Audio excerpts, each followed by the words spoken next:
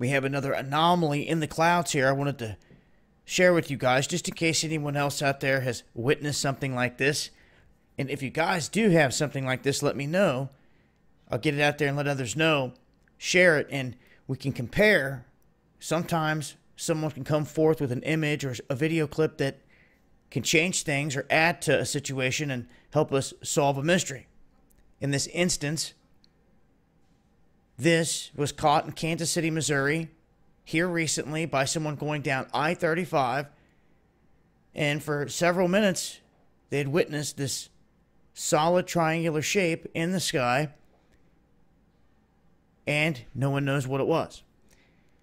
There's a lot of theories. It could have been a cloaked aircraft, could have been the sunlight refracting with the clouds, and a lot of different theories, but we have nothing concrete to prove anything at this point. The most that I can do is ask others, hey, have you seen anything? Then, if we can start to gather information and data, maybe then we can come up with more info to help solve it. Sometimes it just is a pattern in the sky. But I have to say, this is a pretty sharp triangular object that was caught. And once again, if you guys see anything like this out there, let me know. Dabu7yahoo.com, or hit me up on Twitter. Share it and get it out there, and you never know. Someone sees your stuff, they may have seen something similar and come forth too. But this is the latest.